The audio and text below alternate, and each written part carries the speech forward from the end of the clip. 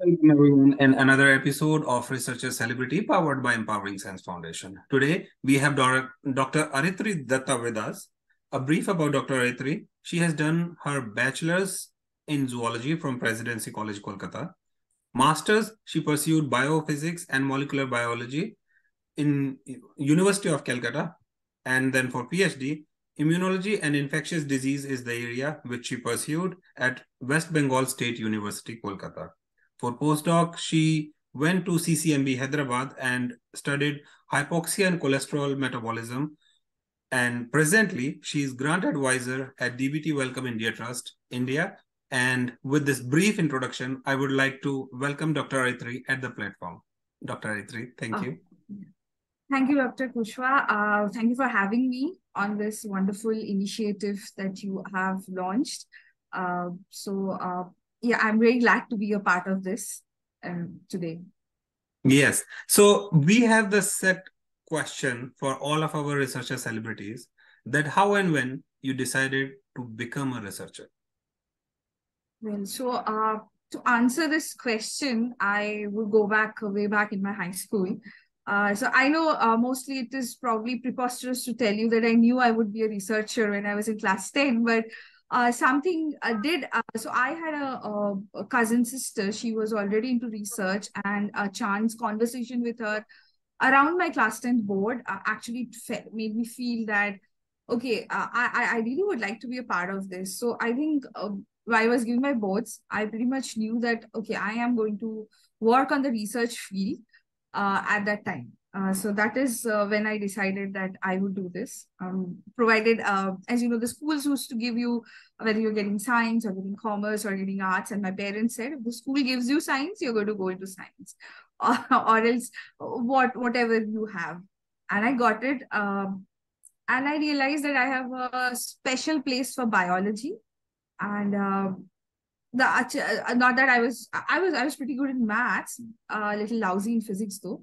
But I thought that this is fine. I will go ahead and do this. But typical to my times, I mean, I was in the early 2000s. It was very difficult that if you're taking science, you're either going to be an engineer or going to get into the medical uh, profession. So yes, I did those rounds. I did appear for my medical entrance test and everything. But deep down inside, I probably have already knew that I'm going to really work towards some place where I can get into research. And once all these rounds were over, my results were out, I went and took admission in BSc Zoology in Presidency College, which was one of the most top-notch colleges at the time for zoology. So yes, that is how I entered my domain. um, I went on to go and do my master's in biophysics and molecular biology because I wanted to do a little specialization, and it just seemed to be a very fancy subject to do at that time. And I realized that I should have been a little good in my physics at that time, but I kind of brushed it up in those 2 years. Then I kind of took a pause because I was fortunate enough to come to CCMB and do a project for 2, 3 months. And so the research life, I got a taste of the research life then.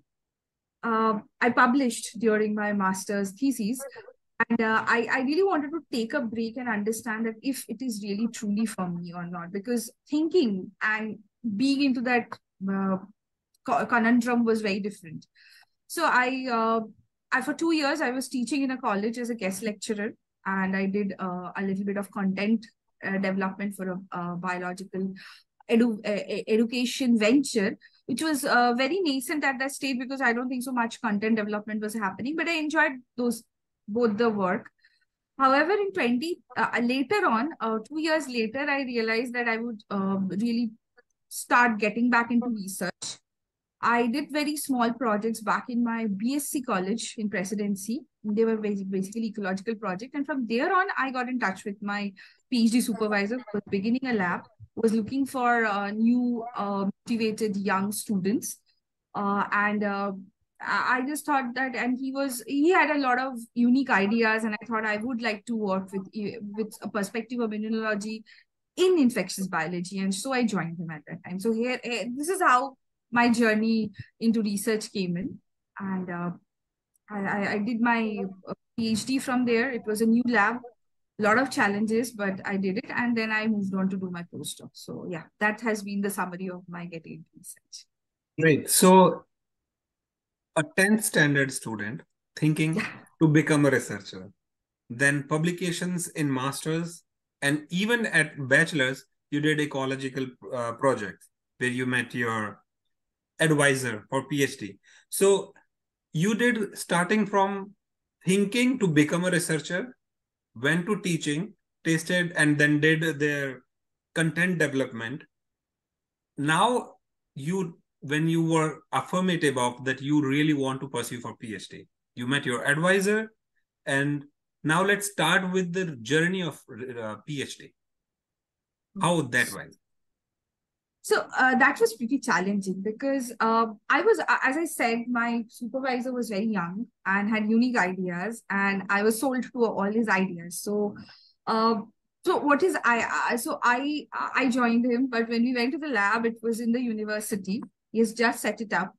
We essentially, being an immunological lab is about wet lab work, and wet lab is like it begins with cell culture and everything. So we did not even have a cell culture at that time. I had a senior also who was working in a collaborative project for the supervisor in another lab. So he had some know-how. And my supervisor was a hands-on supervisor at that time. And most of the techniques I learned from him hands-on. And it was very fortunate. I think at that time, sometimes I used to have doubts, but it was really fortunate that I got the chance to actually develop a cell culture from scratch for a lab. I mean, getting cells, we started with secondary cell lines.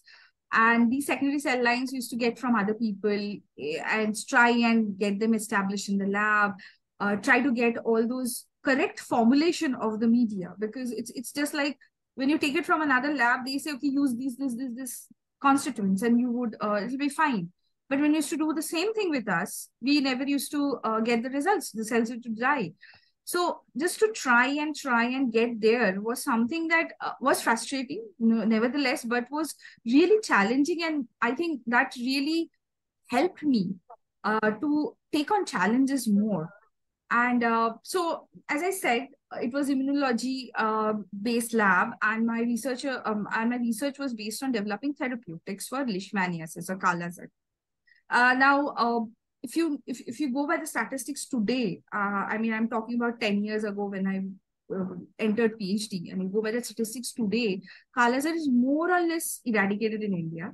Still has prevalence in Bihar, some parts of Orissa. West Bengal is more or less clear out of this, but at that time, there was a lot of patients coming, not from the urban sector, but from the rural sector, most towards the, I would say, Sundarban area, because there's an estuarine and the flies that carry this, there was a lot of ecological habitat for them. So it was prevalent there. Now, some 70, 80 years ago, Dr. Ewan Brahmachari found out stiboglutamate, which could be used against leishmania, because India at one point, being a tropical country, was ravaged with leishmania. Even urban people were affected at that time. But then that started, as it happens with any medicine over so much broad spectrum of years, it starts to become resistance to some of the strains that are now infecting people. So then WHO got us miltefosine, which was very effective, very cheap, oral formulation of a drug. But the problem here was that you had to take a 21-day course, and I'm talking about a population that are probably daily wage laborers. So they used to come, take their medicine and go and have that medicine. So for them, once the fever is gone, they think they are fine. And so there is how pockets of resistance started happening for miltefosine as well. Now the idea was, there was another drug available, amphotericin B, but that is a liposomal based drug and that is quite costly. So the idea was to develop something from a herbal source, if we could develop. And that was a very unique idea because no one has tried this. And more so, my PI had an idea that mushrooms, indigenous mushrooms, are much widely used in the Himalayan belts. And they are known to have some medicinal properties as well. So his big idea was that if you can collaborate with a chemistry lab and we can get us isolated compounds from there, then we may be able to develop some therapeutic against leishmania. So that is where it started, high risk, high gain project. And we went and we were glad that IIEST, Shibpur in Kolkata, a chemistry department, they collaborated with us. And we used to go on those treks in Himalayas. So it was also trek from the lab, used to go and get connected to the local dealers there, get edible mushrooms, get them back to to Kolkata, where mushrooms will dry out very fast because of course there is so much of heat here. And then these people used to do their work, and finally we got a compound which was a carbohydrate complex. It was a polymer. It has a single backbone which was repeated, and it was a polymer. And I was given the task to find out if this works out. And incidentally, it did work out. But the fun part was when we directly put it into leishmania culture, it did not work out. Only if you are having macrophages. Now, macrophages are basically those cells which are the host for leishmania.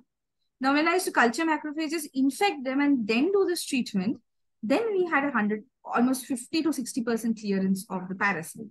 So this is where the work developed. And it was like with every step, we went to the next hypothesis. Okay, fine, this is doing this. Then maybe we'll shift it to the mice, because this should be much more better observed in the mice. Then we went to the mice. And in each step, we went to mice. Of course, we were then doing primary cell culture. And we had to establish primary cell culture before we could even get data for what we are trying to do. Then in the next step, we went on to do some cutting-edge research, using some cutting-edge research technology. Like we had to use flow cytometry after a while for our immune cell population distinction. And we did not have a flow cytometry at our institute, but we kind of collaborated with one that University of Calcutta had, and used to go there. So it was a BD biosciences setup. And from there, we kind of had data enough to apply for a grant to get a flow cytometry to our university. So that has been a wholesome journey. I mean, right from starting cell culture, getting a flow cytometry, real-time PCR, just by your work, helping the department, your supervisor. So I find my PhD was very, very fulfilling. Apart from just research, I think it also helped a lot of character building for me as well. So now this brings us to a very important topic, that when young researchers want to join a lab or a PI who's not yet established, A, and B is still in very initial phases of setting up the lab. So I have 3 questions here, and you can answer as you feel. So the first is establishing the lab from the scratch as a researcher, as a PhD student. Then second, developing the collaborations, because you know outline of your project or your PhD, that what you want, what you have, what you don't, and then collaboration comes in. And the third very important topic, which you just brought in here, about developing a grant to get something which you don't have and is very helpful for the institute and for future generation of researchers in there. So yes, please. Okay, so I'll go with the first one. It's always tricky to start working with a first-time PI and develop and almost be at par with the person in developing a lab. But it also comes with some perks. I mean, at least for my case, the biggest perk was, since he was very young, he was open to ideas.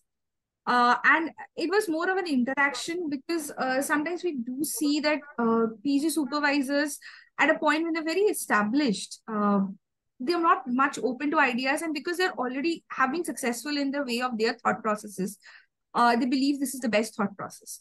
But since my PI encouraged that, and I think one of his biggest, I would say, one of his biggest principles that I found that he had was that there was a point that if you pointed out that he had something that he has said during the discussion of a lab meeting, and that was not actually correct, because of course there's such a vast literature on leishmania that it kept on changing. It was very dynamic. It still is very dynamic.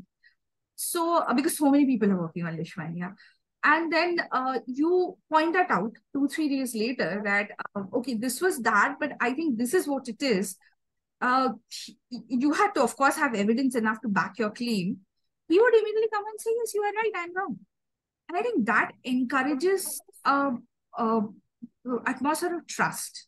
Once you have that, it's more of an interactive PI and a PhD scholar environment rather than just a hierarchical environment. Uh, you cannot escape hierarchy, of course, in Indian system. But I think that was still something that really was encouraging. And once you get such a motivation down, put down on you, and responsibility is given to you, you yourself stand up for the task. I mean, I was I won't say I was freshly out of masters, but it was, I was still very young, and when the PI comes and tells you that okay, I think you do good cell culture, it is your responsibility to establish all the protocols, the SOPs that needs to be there in my lab for generations to come. So that kind of responsibility, when it comes to you, it sometimes helps you in building up your own thought process. And now you know that you would do a good job on this. And when you're doing things on the scratch, I think tomorrow, if you want to establish a lab, you exactly know what are the troubleshooting you have to do. Because I'll say the university was also very young, and they used to have those big transformers for the electric line because the direct electric line was still not there for the university. And there was one time there was heavy rain and the transformers just went kaput. And the university was totally into like darkness for 1.5 days entirely. A minus 80 degree, and my was, we did not have a minus 196 degree then, but the minus 80 degree had stopped. We had cell lines from over, my PI had gone to a conference and he had established collaborations. He got cell lines from abroad. We lost all of those cell lines. We lost 10 cell lines. But to again rebuild that and begin from where we left, so that just gives you that motivation, because you know he is also going to take responsibility for that, and he's not going to blame you for anything else. I think that what helps when you are working in a lab that is starting from scratch. Yet, as I said, it has its cons. If your PI is not open to suggestions, like my PI was open to suggestions, even if I was suggesting for, let's say, when we were going to purchase a CO2 incubator, I could suggest him that, okay, this is better than this. So even these minor things are very necessary if you are willing to work for a young PI, because a young PI needs to be also open to your ideas. So that is of question one. Question to collaboration. It was very difficult. Initially, when you go for a very young PI's lab, and so we used to actually, before we started our flow cytometry experiments, we needed to establish that whatever hypothesis we had was actually going to work. So my PI sent us to his old lab where he had done his PhD in IISB Kolkata. And he said that I've spoken to people there, and you go and they will give you some antibodies. Antibodies are very costly, of course. So when we went there, we had, so me and my senior, we went there and we had this idea, fine, we would get we did not expect warm welcome, but we would get what we came for. But the kind of attitude that was put to us was very difficult.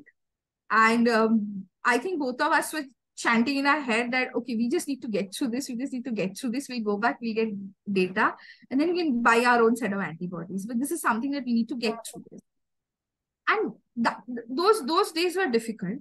But I think one of the things that young PI and people who are, or the first scholars who are working in the lab, is they should target to get publications done. I mean, even if it's not like very high in publications, you cannot wait for a very high in publication on your end. Like you cannot say in immunology, if you see Journal of Immunology, though it's kind of a holy grail. You publish there if you're working with in immunology. But it's okay if you cannot publish there in the first 1 or 2 years. You need to start publishing somewhere for people to take you seriously. So I think this was something my PI knew he had to do.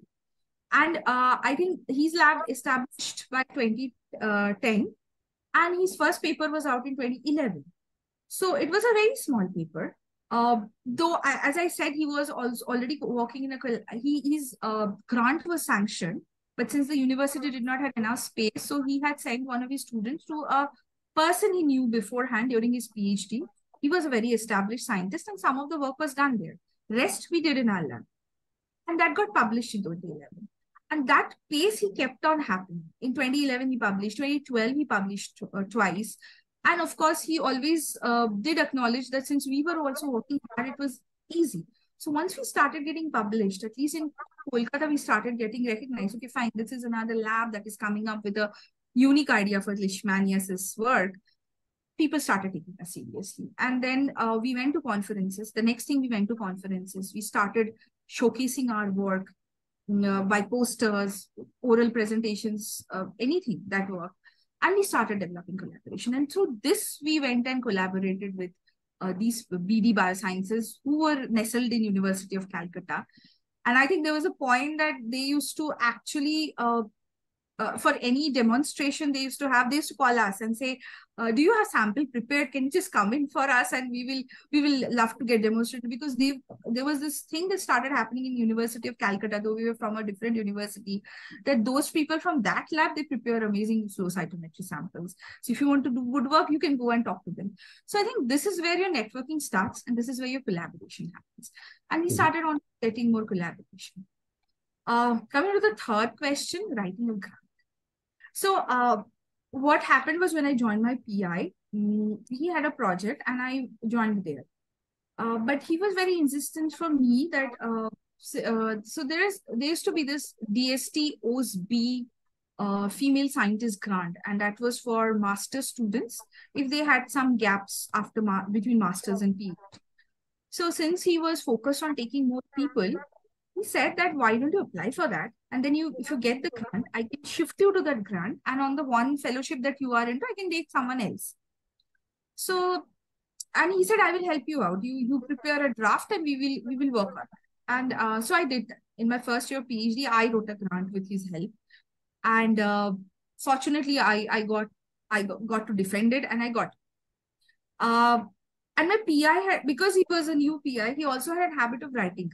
He used to write grants, ICMR, DBT, DST.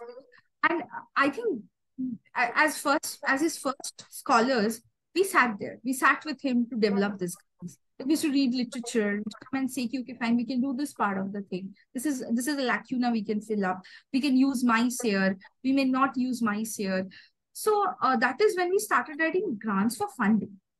Then came the time when we realized that every time we used to prepare samples and go to this place and get our acquisitions done on the flow cytometry, we used to lose. I think our data was getting compromised. And then we realized that we needed to have a real-time PCR. We needed to have a flow cytometry. Now, these are infrastructural grants, big grants. They are just given to two people, two universities or an institute in 1 year. Now you have to convince the entire department that you needed this. Now the department has ecology people who would say that I don't need a flow cytometry. You can convince them on a real-time PCR, but not a flow cytometry. Cancer biologists who are convinced, dead on convinced. But we had to also do a lot of internal management. We had to get people on board. And then essentially, we as scholars wrote a draft from each aspect of the work. Our data were like polished, almost at the level that we would be publishing it. But before publishing, we just put it in the grant. And then we went ahead the Department of Zoology in West Bengal State University got one infrastructural grant for themselves. They again collaborated with the Department of Botany to get another grant. So the university started building up on what we did the work on, and that is where it started building. But of course, as I come back to the point that you also need to have very enthusiastic PIs, because my PI was very enthusiastic. There was 2-3 more young PIs. They were very enthusiastic. As much as the scholars were helping them out, they were also thinking about the scholars that, okay, we have to get this for them. We have to get this for them if you're going to really make a mark. So that is how the journey went. So that's it. Now, so this is something very inspirational to all the young scholars who are either entering to PhD or just finished it, because networking is very important. Either you are doing research in a small niche or a broader one, but networking is something which can increase the impact of your research, your outreach, as well as the acknowledgement when it comes that these days, when even for grant writing, what we have observed that it is always motivating that if you can have multiple institutes in there and different PIs in different fields, which brings up an interdisciplinary grant and helps for human health, or if it is a other grant which is for ecology and other stuff. So when you moved your focus from wet lab work to grant advising, so now the challenge of a researcher in advising it, although you had a great mentoring and brilliant track record of grant writing, managing, collaborating, everything, but what you can share with our researchers who are watching this video and are either thinking of it or are already facing problems in it? So, when it was a conscious decision to move to grants administration, propelled by the pandemic at that time. I was still in my postdoc, and most of the resources were getting directed to everything that we could do for combating the pandemic. Even I was a part of the first call pandemic group. I used to go and get testing done and everything. So there was a point when it really felt like that this is going to be difficult. It was in the late 2020s, and I was working on a project on hypoxia and cholesterol metabolism. My lab I was working on was high-end on cholesterol metabolism, but hypoxia was something that we were exploring for the first time. And we really needed, we already had collaborations in mind. We were talking to someone in Australia who was working on a concept of oxygen and cholesterol metabolism. But we realized at a point that this collaboration to move forward was going to be very difficult. And there was a lot of emotional aspects also. And I had applied to this place, DBT Wellcome Trust India Alliance, because they are unique in the way where they recruit PhD postdocs for the grants advising roles. So the interviews happened, and incidentally, they offered me the job, and I moved into grants advising. I still remember there was a question in the interview when they asked almost something as similar as you asked me, that how difficult it will be for you to shift from the wet lab to now that you'll be in a more administrative setup, and why do you want to do this? So I remember telling them that I don't think it will be difficult, because as a PhD, you're already going to develop all these qualities. You're going to be a team player. You are going to be someone with analytical and critical thinking abilities. You are a problem solver, because it's not like any protocol that you're picking up from a paper is going to work for you. You have to troubleshoot yourself. So all these things are already there. That's the criteria that you're looking for in a grants administrator. Any PhD student or postdoc will be managing a project. So those things are there. But what was I intrigued was that I had always been on this side of the table, receiving grants. I wanted to be on the other side of the table. When you give grants, how do you do this? What are the things that you check when you are actually going to fund this project and not fund this project? That was a time when I shifted. So the first thing that I had to do is de-learn a lot of things. I had to unlearn so many things, so many prejudices, like prejudice of when you're looking at an application. So as a grants advisor, one of the job there is that you look into a preliminary application where a person is sending you a 750 word of his project, his own CV, his or her own CV, and where this person is going to work. So you look into 3 P's. You look into the person, you look into the place, how good this place would be to sustain the project. And you're looking in the project mainly for the remit of the project, because India Alliance has a number of different grants. So they have a clinical grants. They also have a biomedical grant. So you have to check that whether this falls into the remits. Now, if they are falling into the remit, how do you check if you're falling into the remit? So my managers told me that this is why we have you. Because as a PhD, you would know exactly what you're looking into there. You have been into this sector. You're looking at a person who is almost similar to you, and you're looking into the project. So analyzing those projects, initially, so we don't take a call on this, but we definitely let it move to the next level. that whether this is something that would go to the next level. My scientific acumen was needed there. And how do you know it's going to the next level? Initially, it was difficult. I used to see a person and then I used to see, oh, this person has a cell, this person has a nature.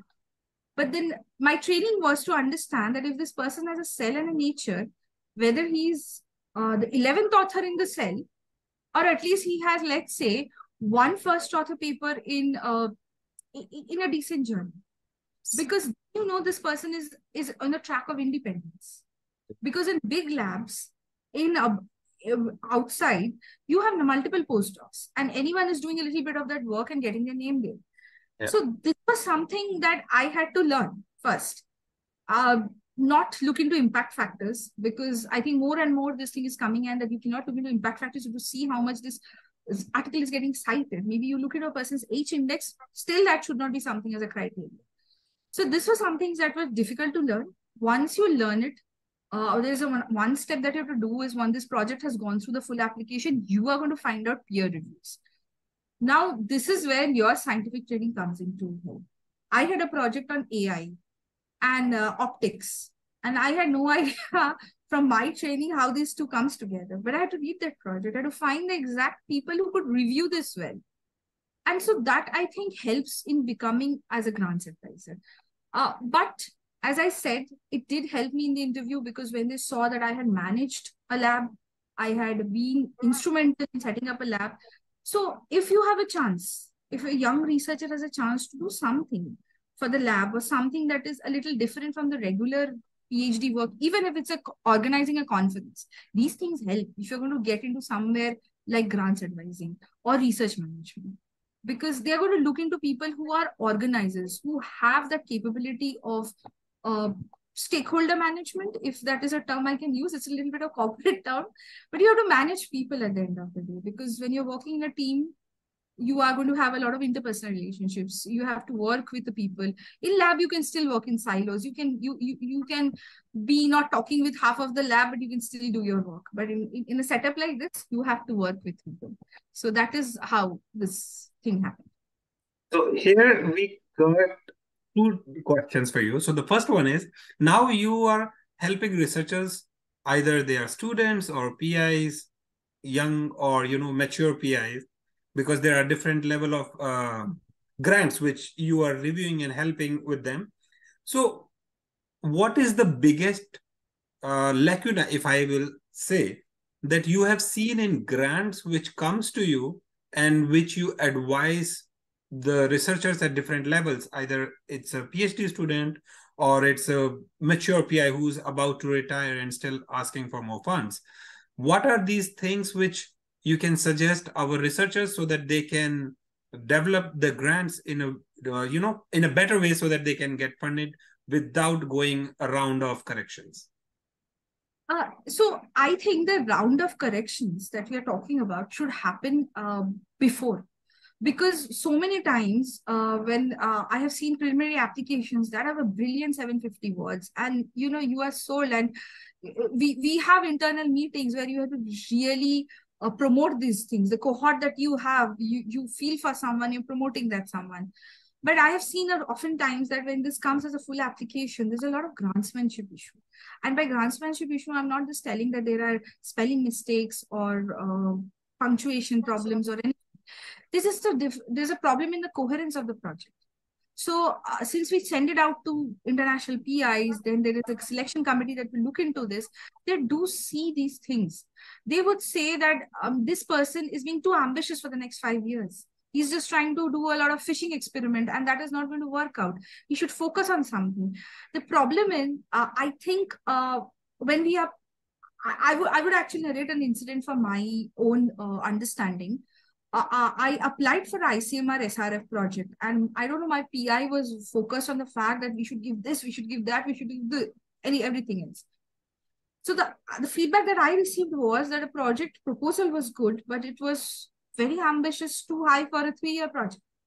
And I think this is where sometimes our training in the academia is not so strong, that we don't understand that putting in more doesn't mean that you're going to get that. Or having so many publications with so many people and just jam packing your publication part of the application is not going to get you that grant. What is going to get it is that you have to demonstrate, if you're a young researcher, you have to demonstrate your independence, that yes, you're ready to take the flight, you're ready to take it to the next level. And for experienced researcher, it is more like, what new are you doing? I mean, it's so easy to do whatever you're doing as an extension because you're in the field for the last 10, 12 years. What is the next that you're trying to do? And I usually have seen grants getting turned down if the person is doing the same thing again with a different model system. So this is some of the criteria. The one thing that I have realized that today grants, this is a very important lesson. I think that all people in India and whoever they're applying for grants really needs to understand is you have to get collaborators on your project, because today you cannot do a particular part of the project and say, okay, I have done this and this will have a translational effect. People are not asking you to, at least India Alliance for basic biomedical science projects, are not asking you to give you translational effects in the next 5 years. What they're trying to ask that if you are doing, let's say, if you're doing a particular set of work where you're trying to identify any marker for a particular cancer, you know you would need a person with a lot of maybe NGS experience to do that project. But you are telling that I will do this, yet your entire expertise does not show that you can do this. I've seen for a selection committee, it's okay if you don't know this, but you have a collaborator who knows this, and you can collaborate with that person and get this done. So it's not like you have to know everything that you're putting in a grant, but you should have enough people to help you through this, and you should have mentors. And as you write a grant, I think one of the things that I've seen that after the interviews, when we have some awardees and we have a number of declines, I've heard the selection committee people telling that what they should do is write the grant, go back and show it to someone who is an expert in their field, show it to someone who is not an expert in their field, take the feedback, read the grant, and then submit the grant, because these help. So I think these are some of the things that anyone who is looking for funds should actually look into. Absolutely. And this is what I would like to say all the young researchers who are going to submit a grant. The 3 key points, if I can, and Dr. Aritri can correct me if I'm wrong, the 3 most important parts is your independence when you are submitting a grant. Keep your goals realistic, okay? They should not be too optimistic, like too futuristic, which cannot be achieved in the certain limitation of that project. And the third is the collaboration is the key. So it increases, these 3 points increases the chance of you getting grant. And now when we are moving toward the edge of the conversation, I would like to ask Aritri, do you miss your bench work research? Yes, I do miss my bench work research.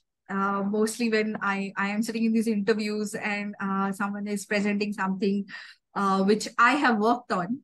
Mm-hmm. And sometimes I know, oh, okay, this field is having this much of impact. Okay, I used to do that. So these are the time I do miss my research. And I as I said that though I made a conscious move, it was a little pushed to the edge by COVID at that time. So there has been a certain, I would say, in certain ways, I had always thought that maybe I just wanted to wait out and maybe I will come back to research. So this particular kind of experience, that what made me understand is, if tomorrow I'm going to apply a grant, I know what are the things I need to do and how to get the selection committee. So yes, I miss my research at times, but at times it's also very invigorating to help out something like this, which is helping the Indian ecosystem for helping people coming back, because we see a lot of intermediate researchers coming back and applying for these fellowships. And yeah, it's a mixed bag feeling. Sometimes you want to go back to the bench work. Sometimes you are set here because you love the work environment and everything here. Per case that you have a kind of a 9-to-5 job. So sometimes when you're exhausted with the lab life, sometimes this gives you a little bit of solace. So yeah. To answer your question, yes, I do miss my bench work at times. Last question for today's conversation. If you can give some suggestion to the researchers who are in in mid of thing, that when they are thinking that, okay, they want to stay connected to research, but not doing active research on bench. So if you can suggest that how these alternate career of being into grant management, as you are already doing, how practical it is for them to enjoy their research, doing on the papers and reviewing all these. So, see, for being a grants advisor in the level that I work, or whether you're working for a research management office, even in institutes, one of your biggest work is going to be putting grants together, helping a PI in reviewing that grant, not only the budget part, probably also in the scientific way, helping the PI to network and get collaborators. So the scientist in you has to be there, because until, as I said, like you give me an eye optics project with a AI, and it takes me 2 days just to understand the entire concept, but I think I understood because scientist in me was very curious to understand. Okay. So yes, it is okay. It is a good option if you are really looking to shift to a much more non-academia role. And it's always, I think it's always very flexible to keep your mind open, because you never know whether you're in this role. Because I have known some people who are brilliant researchers and they decided to someday hang their boots and come into being research managers. And they are doing fabulous in this space, because you do read research managers. And in India, we did not have this research management thing till now. I think 8 years back also. But now institutes are looking into it. And honestly, sometimes it is okay, because this also provides you with a lot of insights. You still get to go to conferences, because research managers also get to go to conferences, present paper, do research. I mean, I have colleagues who have done data research as to how research management has improved the quality of research in India, or whether it has not. So scientist never goes away. You can keep on doing your science at the slide and do your research manager job as well. But yes, I think this is a fabulous career, alternative career, if you're looking for after you want to hang your boots on the bench work. Absolutely. Thank you very much, Dr. Aritri, for this conversation. And I would like now to say to all the viewers that if you want more insights from Dr. Aritri, you can write to her directly. If you want Empowering Science Foundation to put you in touch with our researcher celebrities, please feel free to write to us, and enjoy the passion of research. And we here celebrate your research on this platform of Researcher Celebrity. With this, thank you very much, Dr. Aritri, for sharing the journey and motivating so many young researchers. Thank you. Thanks a lot. It was lovely to be here.